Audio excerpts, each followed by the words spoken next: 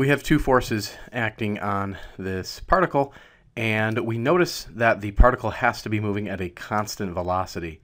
And although they give us the value of the velocity, it turns out that that won't matter. What really matters is that when a particle or other object is moving at constant velocity, we know that its acceleration is going to equal 0 meters per second squared.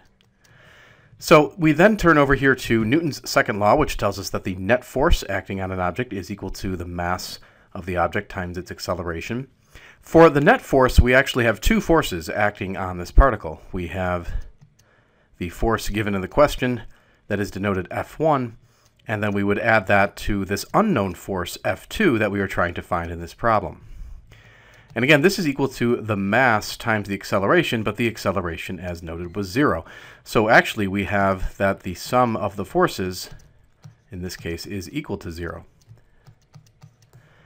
To find this other force, we simply subtract F1 from both sides of this equation.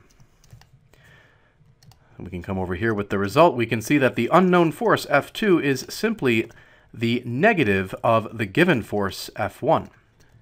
So this allows us to very easily find this unknown force F2. We're simply going to take the given force and negate it. So we would have negative, and then maybe put a bracket here, 2 newtons I hat plus negative 6 newtons J hat, and then all we have to do is distribute this minus sign. So once we distribute the minus sign, we'll have our unknown force F2.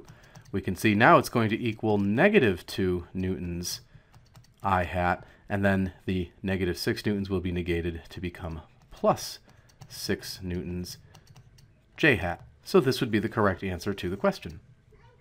I'm not sending